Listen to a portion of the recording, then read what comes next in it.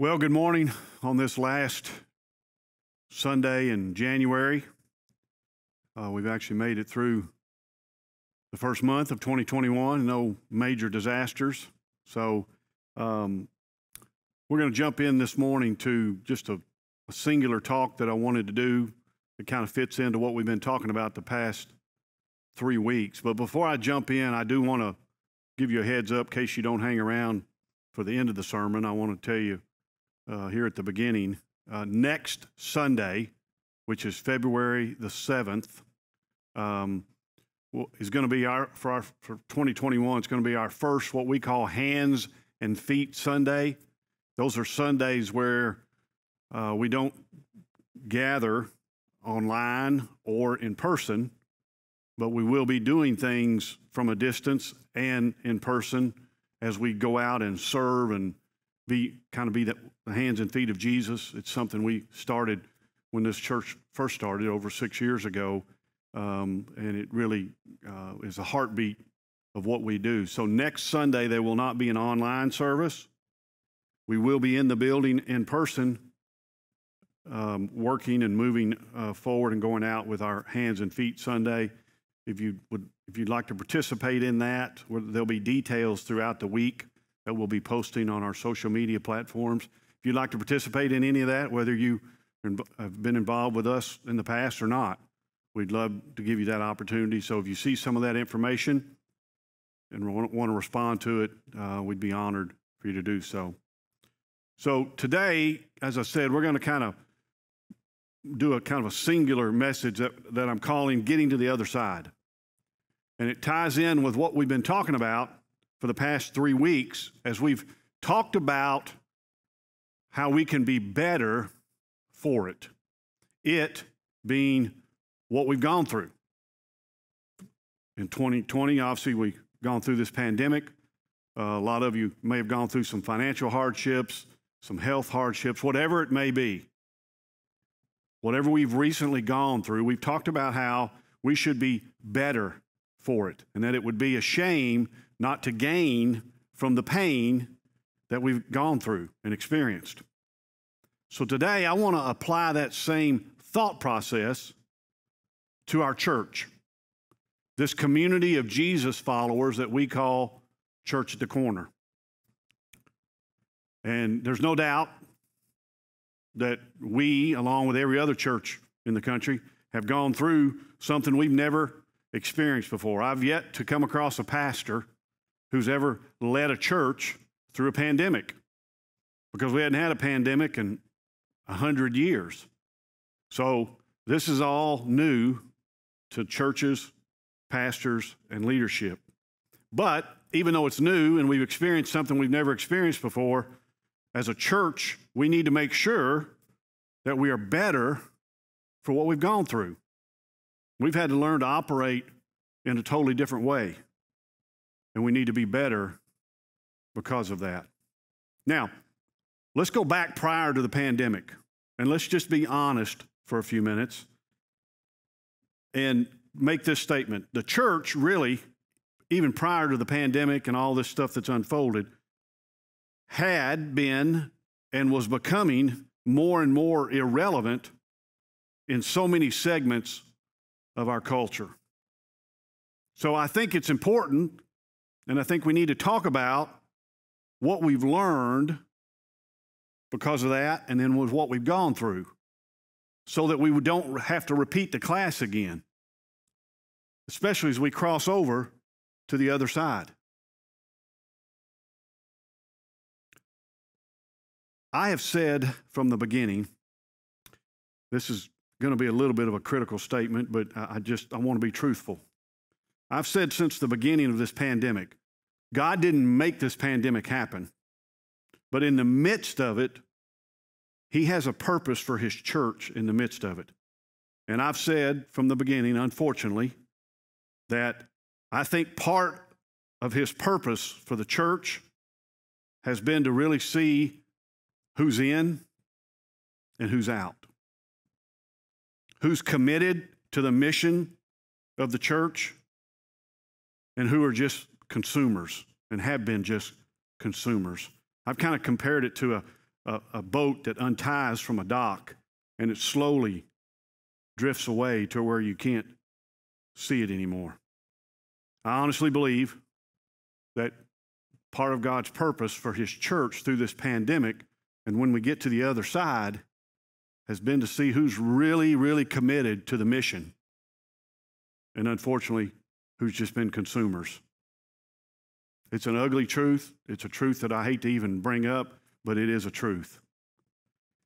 You know, and another thing that I think we've learned through this process is I've said this in the Better For It series of the previous 3 weeks, is aspiring to get back to normal is not very inspiring, especially if the normal prior to the pandemic, we were becoming less and less relevant in our culture.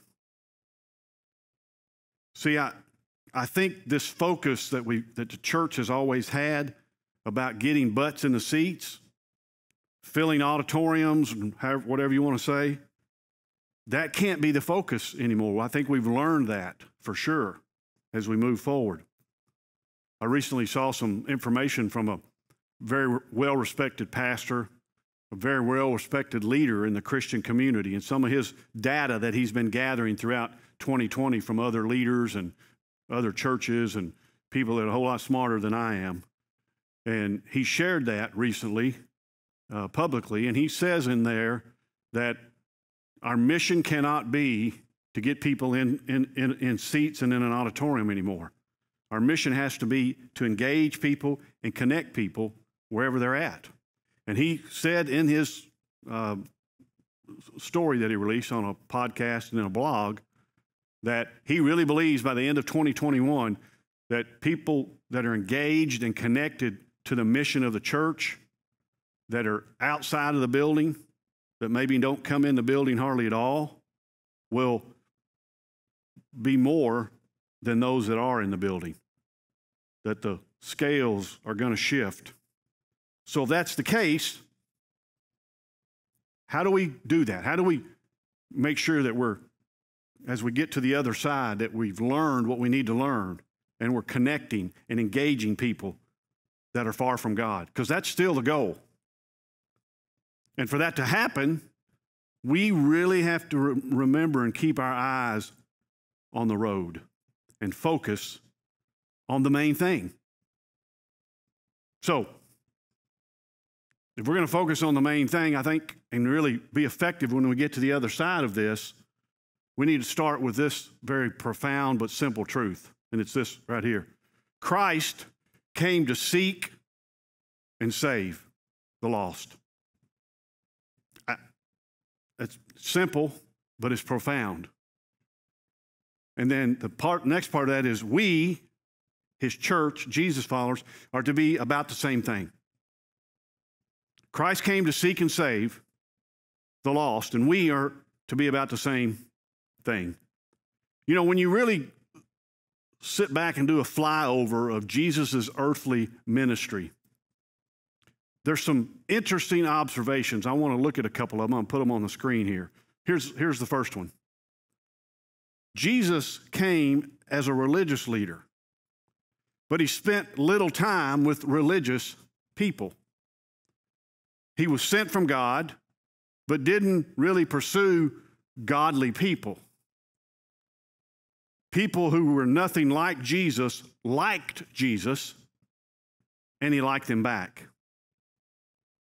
Can that last statement be said about us? And then here's a second observation. Irreligious people love to hear Him speak. In other words, people that were far from God, they'd love to listen to Jesus speak. The group that felt most uncomfortable at the temple, the institution, they felt uncomfortable at the institution, the church is an institution, they flocked to hear Jesus. They didn't flock to the institution or the building or what, they flocked to the person of Jesus to hear what the person of Jesus had to say. And people that weren't like Jesus liked Him, and they liked Him back. So, Another simple but profound truth is this, if you've been around Christianity very long, and it's this: the church is his body. What's true of him should be true of us collectively. Our mission is to make that a reality. So that's why our mission at Church at the Corner is this right here. We want to change the way people view the church and inspire them to follow Jesus. You know, in my experience, a lot of people that are far from God don't necessarily have a problem with the person of Jesus. They have the problem with the entity, the church, the way they view the church. And that has become an obstacle in people being inspired to follow Jesus. And we are his body. We are the representation of Jesus on this earth. So why are people that aren't like us, why don't they like us? Why don't they want to be around us? I say this often. Jesus was the least judgmental person that ever walked the earth, but his body, his church, is known as the most judgmental. We've messed it up somewhere. So our mission here at Church at the Corner is we want to change the way people view the church, and we're willing to do anything we got to do short of sin to make that happen and inspire them to follow Jesus. That's the goal. That's the mission. That's our focus. And in order for us to do that, we must resist the things as a church, his body, we must resist the things that make us resistible. Because apparently there's something that makes us resistible. People don't want anything to do with us. And one of the places I think Jesus starts and we can learn from is that Jesus suggests that we begin by reprioritizing our adjectives. What do I mean by that? Well, if you just took a blank and then put the word people beside it, whatever you put into that blank is an adjective. And the way we use our adjectives, I think, is one of the things that draws people away from us. And Jesus helps us here. So what are your go-to adjectives when you describe people? People that are far from God, maybe. I mean, we all have them. Perhaps people who are nothing like Jesus liked him because of his adjectives.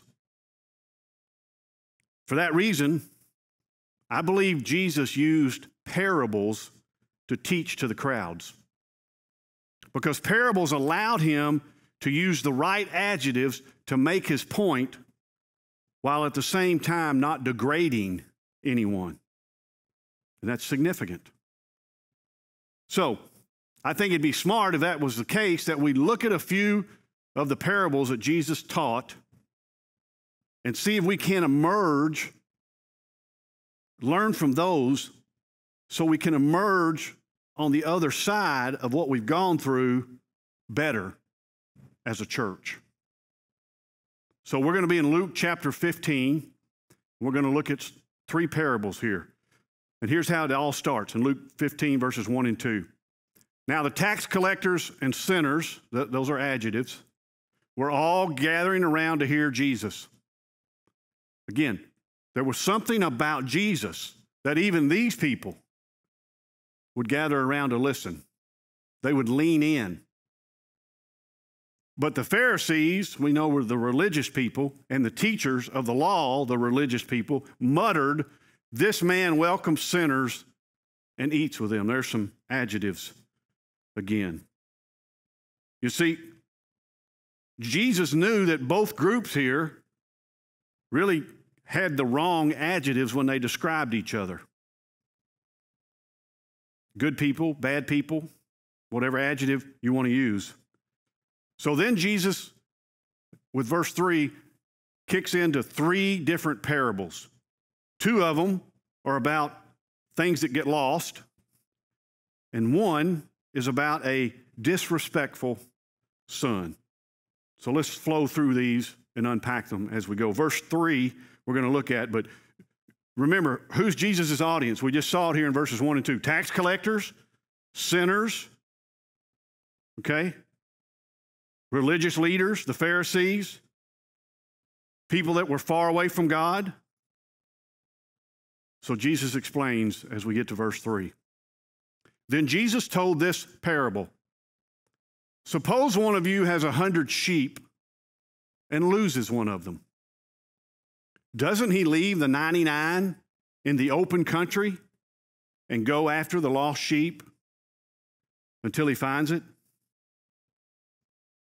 Probably a very familiar group of verses here. You may be very familiar with these parables. And again, we see 3 parables, going to be about 2 lost things and 1 disrespectful son. We've got the audience down. And then we go to verse 4, 5, and 6. And when he finds it, he joyfully puts it on his shoulders and goes home. Then he calls his friends and neighbors together and says, "Rejoice with me, I have found my lost sheep." Now, this is called the lost sheep parable. There's a real original name. But let me give you something to think about. When you lose something of value, is it right or wrong to focus on what's lost to the neglect of what's unlost?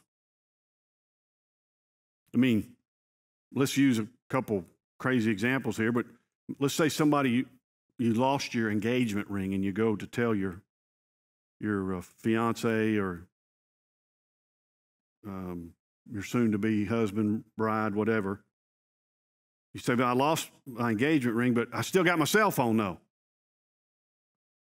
Or maybe you're somebody with multiple kids, and you're somewhere public, and you kind of lose track of one of them, and your wife comes to you and says, "Honey, where's Joey at?" And you say, "Well, I'm not sure, but the others are right here." Well, think through that as we read on verse 7, and then I want to pick back up and unpack that a little bit more. Verse 7 says this, "I tell you in the same way, there will be more rejoicing in heaven over one sinner who repents than over 99 righteous persons who do not need to repent."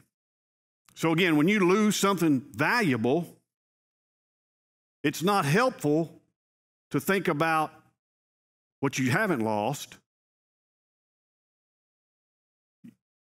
You need to focus on what you've lost. So we see here that all the men listening in the crowd, both sides, Pharisees, tax collectors, sinners, are probably shaking their head because they understand that you're to go after lost things with focus. Unlost things aren't that big a deal. Kind of like I said, "Hey, honey, I've lost one kid, but here I got the others." No, the lost thing is where you put your focus. Well, then we pick up with verse 8, and he goes a little further into this same thought process. "Or suppose a woman has 10 silver coins and loses one.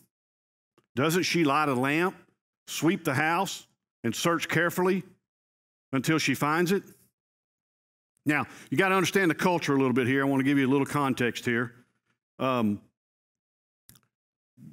woman that was betrothed to be married, engaged or whatever, would have a dowry handed down to them by her parents. And lots of times they were called engagement coins. And they were to be worn in some form or fashion until the marriage, at which time then they were handed over to the husband. And a lot of them wore them in like headbands, different ways. But if you lost one of them, it would be like losing your engagement ring. And you didn't dare leave home without it. You had to have all of them in there. So again, the analogy here in the context is the crowd understood what he was talking about, because if a woman lost one of those cones, she wasn't going to leave her home. She couldn't leave her home without it, because that showed that she was engaged, just like wearing an engagement ring. And she would do everything she could to find that lost coin. She would sweep the house and search carefully. And then verse 9, it says, "And when she finds it, she calls her friends and neighbors together and says, 'Rejoice with me, I have found my lost coin. Can you imagine the satisfaction, the relief, the peace, the gratitude that would come by finding that? Because this was so significant. You see, when we lose something of great value, you go to great lengths to find it. A lot of you women get that more so than men do. But what's he talking about really here in this parable? Well, we see two adjectives, which are really important. Lost, not lost. What's that telling us? Jesus is teaching here, you're to only put people into two categories. Those are the only adjectives you're to have. The rest of the adjectives, throw them out the window. They're either lost or they're saved. They're either lost or they're not lost. Those are the only two adjectives we get as Jesus followers. Jesus hasn't lost track of sinners. And see, this isn't about knowing where somebody is spatially. It's about knowing where somebody is relationally. And that's what Jesus is emphasizing here. So then he moves on to a story of a father whose youngest son couldn't wait for dad to die. He wanted his inheritance. He wanted his money. And we're going to work our way down to kind of the ending of the story, but I want to give you a little information before we get there.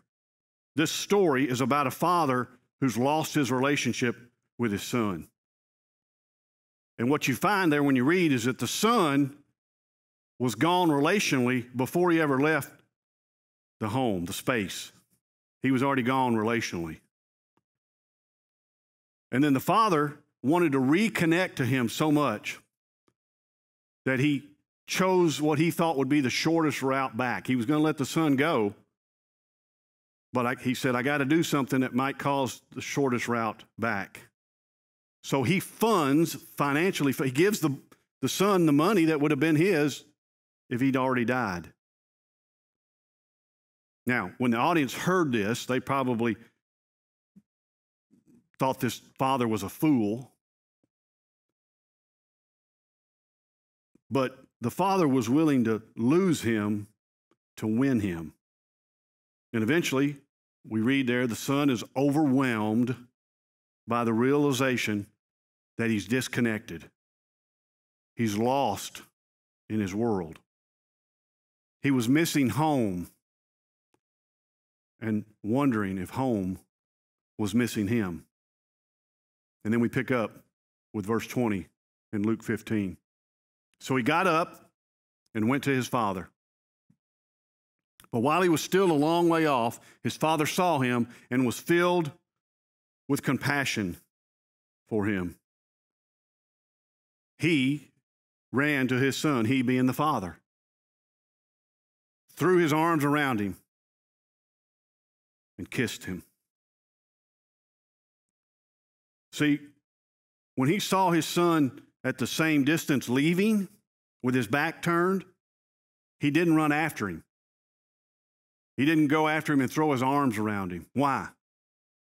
Well, Jesus' point here is God desires relationship, connection, not a GPS coordinate.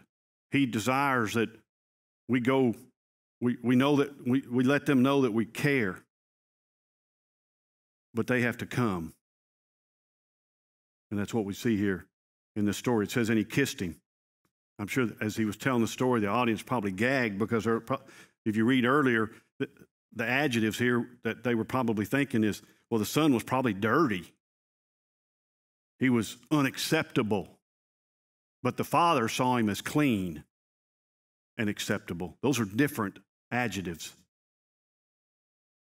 Verse 21, it says, the son said to him, Father, where are we at here? Yeah, the son said to him, Father, I have sinned against heaven and against you.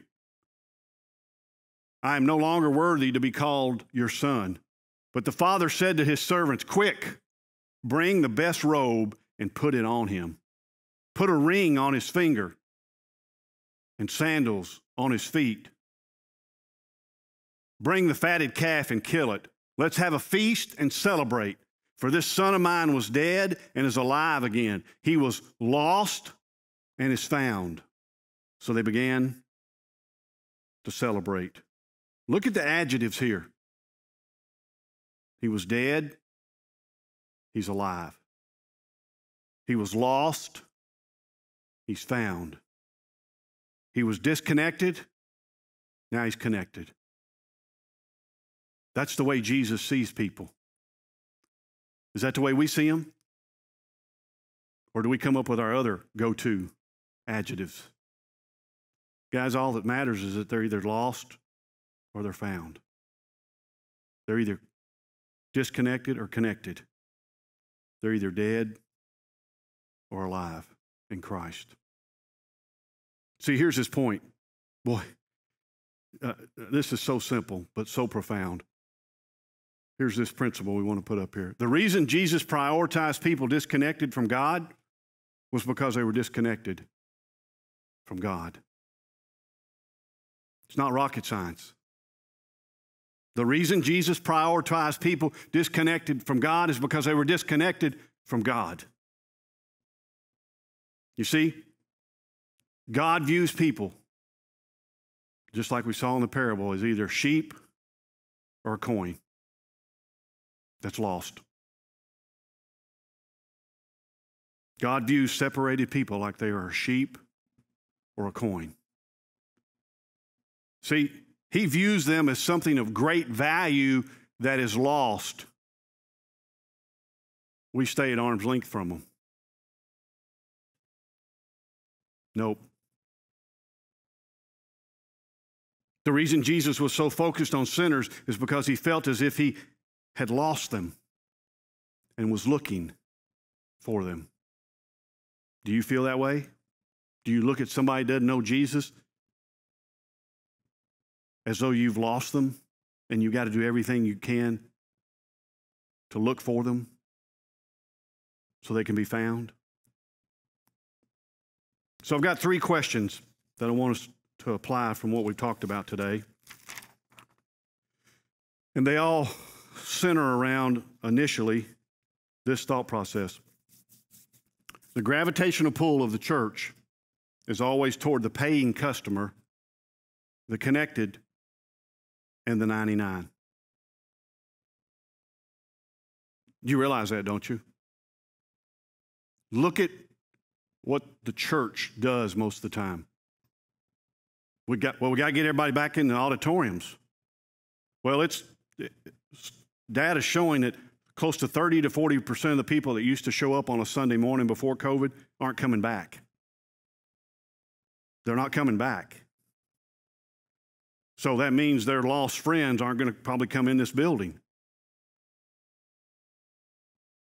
And so much of what we've done in the past, even prior to COVID, when we were being irrelevant, to be honest with you, in our culture, was all about the paying customer, those already connected, the 99. The focus, the gravitational pull was to look in, not out. I've said this ever since we moved into this building.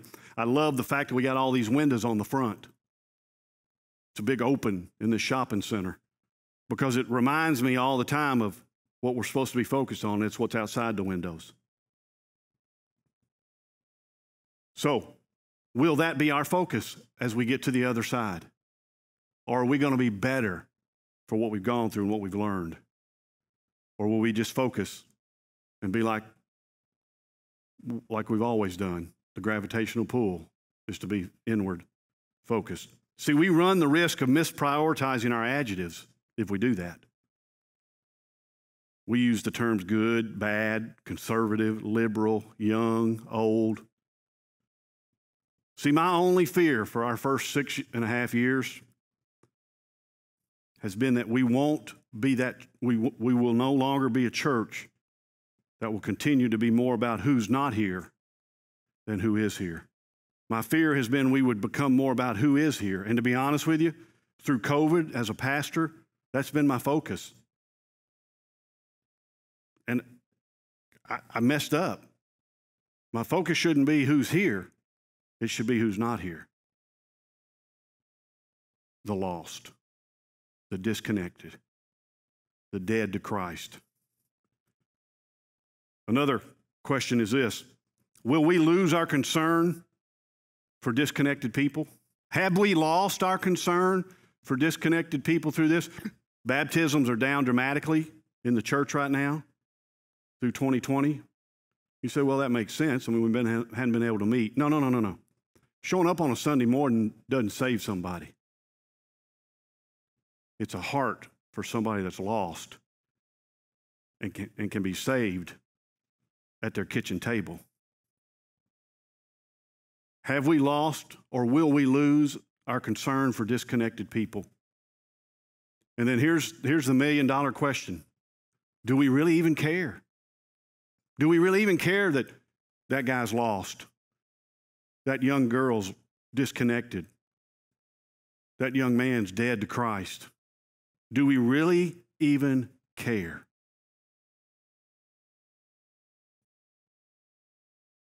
You know, what's interesting is we only clap and throw parties and shoot confetti for baptisms. Isn't that interesting? For that freshly connected person. Man, we should be throwing lots of confetti around. We should run out of confetti poppers monthly. Number 3, are we more concerned about who we are reaching or who we are keeping? Boy, I tell you, as a pastor, it's hard. It's really easy to be focused on this. Let me explain what I mean here. Guys, I've never led a church through a pandemic. I did everything I could to try to keep people connected from a distance. I'd send out text messages to some of our folks and check on them. Never hear a word back. No response at all. Breaks my heart. But at some point in time, if there's no response, I can't be focused on keeping because our goal is reaching. We need to reach people that are lost, disconnected, dead to Christ. So, are we more concerned about keeping? Some of us that have wanted to rush to get back to the building, are we more concerned about keeping or are we more concerned about reaching and engaging and connecting? And then here's the last question. When you create a culture of reaching, it's not a question, it's a statement, you will attract the connected as well as the disconnected. When you create a culture of reaching and you only put people in 2 buckets, lost or found, you will attract the connected as well as the disconnected. And that's our goal. That's what we're going to do here.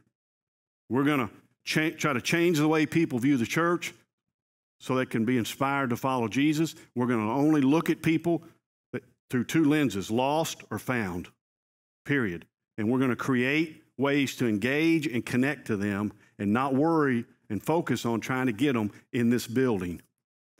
We want to help transform their lives. It doesn't matter where that's done and what that looks like. We're going to let them know we love them. We're going to let them know we're for them. We're going to engage and connect to them. We're going to create context where they feel comfortable stepping into it. And we can rub a little Jesus against them and just let him do what only he can do. So, kind of got an unchurched checklist I want to walk through with you as we talk about getting to the other side. Here's the first thing. I didn't put these on the screen. They'll be in your notes that you can download on the YouVersion app. The unchurched checklist is what's intuitive for one generation is quickly lost by the next generation. See, to constantly be thinking about those disconnected, those unchurched, those lost, we have to realize that what's intuitive for one generation is quickly lost probably by the next generation in translation. So it's important to remember that and be sensitive to that. Here's another one. We must continue to try to do things where we're not resistible and that we gravitate towards insider thinking. And if we constantly think about the unchurched, the disconnected, it will allow us to do that. We'll analyze and go, you know what? That makes us resistible. We don't need to do that. That looks as though our whole gravitational pull is for people that are here already. We don't need to be doing that. That's the lens we're going to look at things through. We need to continue to assume that the lost, the one sheep, the lost coin, whatever, that they're in the room, whether it's on a Sunday morning in a building or some other context we create during the week, watching online. We need to assume that they're there and not forget that. That's why we do some things like telling you up front, today we're going to be here for about 50 minutes. That's why we don't pass an offering plate if you come to our in-person service, and numerous other things that we've decided to do that we think make us resistible. Another thing is and this is so important, guys, we need to continue to show respect for the views and values of those who don't share our views and values.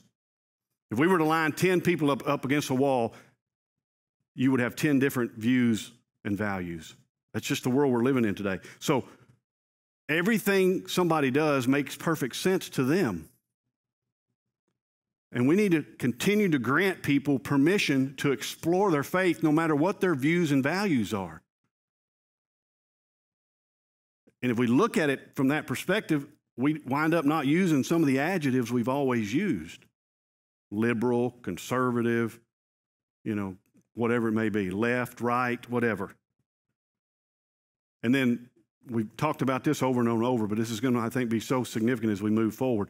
We got to let people follow and belong before they believe anything. That's what Jesus did. He never told those 12 to believe in him. He just said, follow him. And they became a part of something. And along the way, they came to believe in him. See, we've conveyed this message that you got to believe what we believe before you can hang out with us and belong. And that's so far from what Jesus taught and what Jesus modeled. The other thing is we got to continue to maintain a good reputation in our community. That's where we embrace this F-O-R, this for mentality, because we believe for far too long the church has been known for what it's against. The church should be known for what it's for. We are for this community. We are for you as an individual. And we want to do everything we can in this community to let people know that. And you're going to see a lot more about that, because that's one of the ways we're going to be able to engage and connect. And it doesn't matter if they wind up sitting in one of these seats or not. And then the last thing is we're going to be rich. Let's be rich. What do I mean by that? Let's be present in people's lives. Let's be available. Let's slow down so we can be available. Let's be seen doing good. Let's don't let our lack of financial resources individually and as a church keep us from doing good and being generous. We as Jesus followers should be the most generous people on the planet. Whether it's helping an organization, whether it's helping an individual, and supporting your local church. We should be the most generous people on earth. So, I want to conclude with this. Have you ever lost something of great value to you? I've heard stories of people having especially women washing dishes or in the shower, and the diamond fall off of their ring and go down the drain. Man, I've heard people go to some extremes to get in there and get it because they've lost it. So if you ever lost something of great value to you, but nobody but you is looking for it, let's not be that church. Let's not be those people as we venture to the other side. Let's keep our adjectives straight and proper. Let's be the father in the parable. And let's be better as we get to the other side. Let's be better for what we have gone through. Wouldn't it be a shame not to gain from the pain? And guys, more than anything else, let's keep our eyes on the road and the main thing. Let me pray. Father, as I thought through what you inspired me to teach today and worked on it a little bit and saw just some very simple but profound truths that we just forget. That Jesus came to seek and save the lost. And we're to be about the same thing. That was his only focus. And that we are his body. And we are to look at people only in two ways. They're either lost or they're found. They're disconnected or connected. They're dead to you or alive to you. And that's it. That's what you called us to do. We are your body. We are your representation. And oh, Father, my heart's broken.